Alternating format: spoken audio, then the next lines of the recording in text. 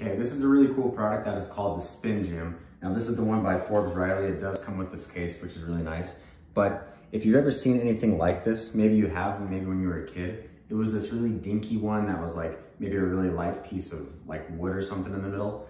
This one is very well built. So it's built out of metal, which is gonna be a lot better. You can hear that, it's very solid, so it's not hollow metal. And what's good about that is actually put some weight behind it. So how you start it, if you've never done one of these, you wind it up, about 2 more seconds, and then you start pulling. And if you can come in close and maybe see that this thing is spinning extremely fast. My hands are going in and out, and to be able to keep it going, I'm lightening up my delts. I'm having to like kind of engage my lats a little bit. And then this is me just pulling like this if I want. I can switch it up and pull like this. You can hear my voice kind of changing because I'm really pulling quite hard to be able to do this. But there's a lot of different variations of how you can do it.